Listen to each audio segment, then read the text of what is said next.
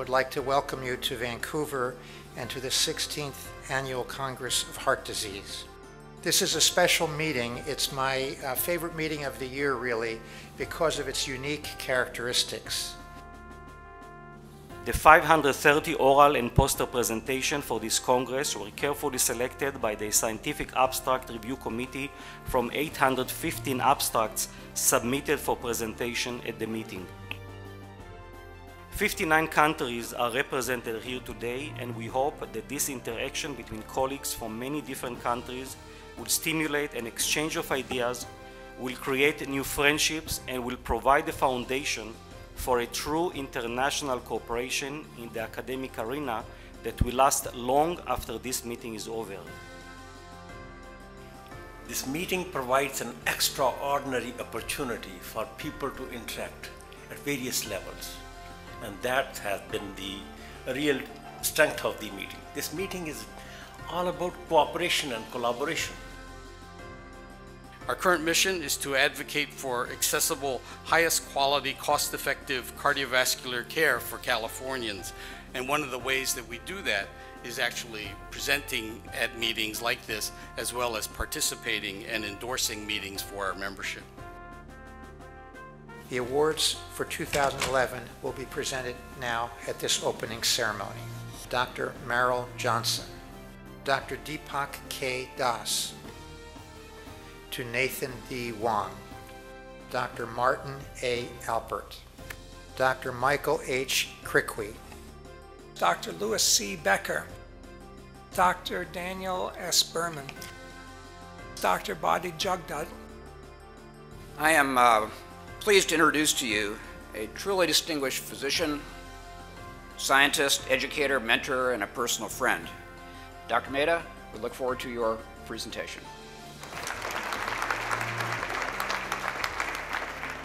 Angiogenesis is a very highly regulated process. There are activators of angiogenesis and there are inhibitors of angiogenesis.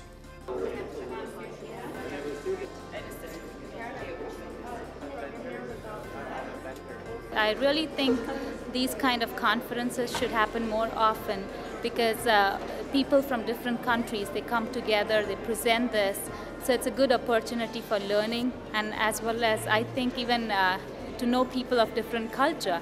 That's another thing which is also very important. I think, with the newer modalities of imaging and, the fact that I'm early in my career, I think this presents a great platform to present newer work, get new ideas, and share ideas. Many things are presented in this meeting that are preliminary data that haven't reached the point where they would achieve publication in a major journal.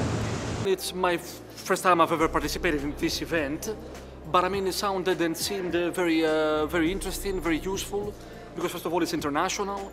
You get the chance, to connect and interact with colleagues and peers from all over the world.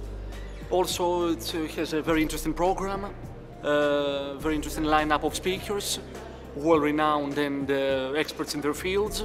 It is an intimate conference where you can go right up and talk to the speaker and get one-on-one feedback for your ideas.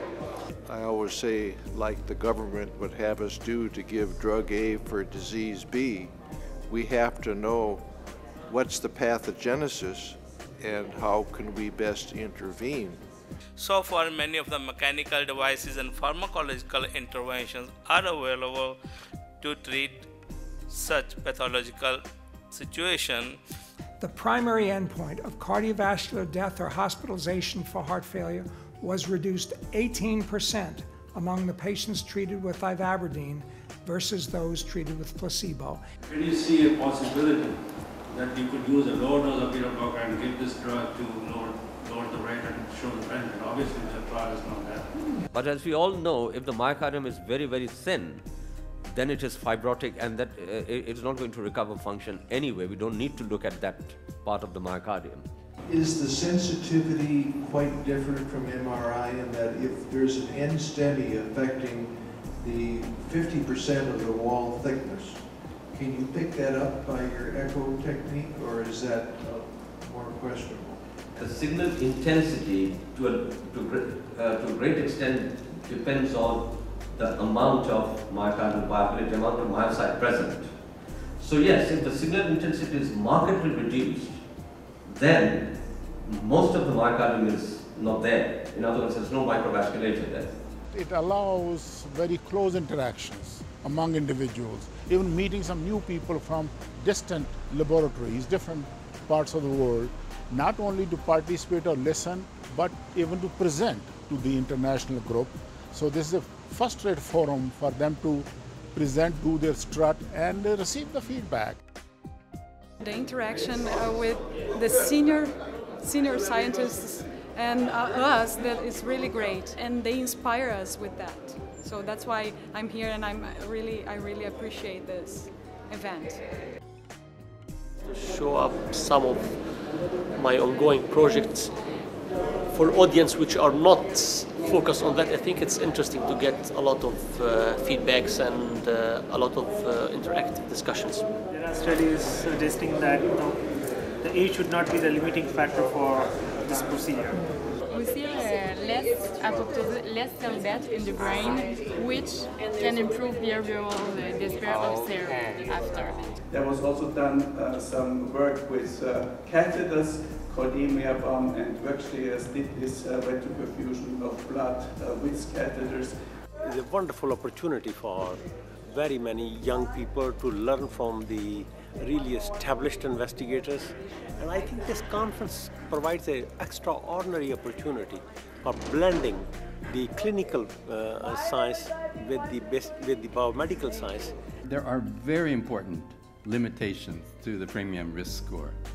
It doesn't take into account family history, and with the more modern versions of scoring, there is some accounting for family history, but that is difficult to quantify. I find myself lecturing about global health, and I haven't been to the country they're in. How can I do that? So I think it's hugely important that we, wherever we're from, know about the problems in those countries and can talk about them intelligently. And the data is that success is very... It is the same. This was elected intervention, not positive. I also enjoy interacting with some of the more junior people that are at this meeting. I started out there when I first started coming to this meeting, and I think the opportunity to interact with people that are really stars in their field as a very junior person is something that really helps you be motivated towards your career. This conference gives the opportunity for these young cardiologists to present their scientific research, which in many other types of settings such as this, the opportunity is not as forthcoming. I think in all meetings, instead of us doing all the work or presenting data and preaching the preachers, it'll be important that the young people show some innovative research what they're doing. We excluded patients that had a history of coronary artery disease and diabetes mellitus. This was done by chart review, and this was done as these factors for causing diastolic dysfunction. I'm always impressed that even though it's small, all the major institutions around the country and in the world are really represented here. What keeps me coming back is a couple of things. One is the opportunities to exchange scientific information, and then the wonderful venues that these meetings are held at. So Vancouver is just one of the great cities of the world. It's a combination of the academic knowledge, the advances, and the cutting-edge research. It's really excellent, all three together. Well, I think what's unique is that Asher, with his enthusiasm, always brings a new energy to the meeting. He's always attracting new young people that we haven't met before and covering subjects that are brand new.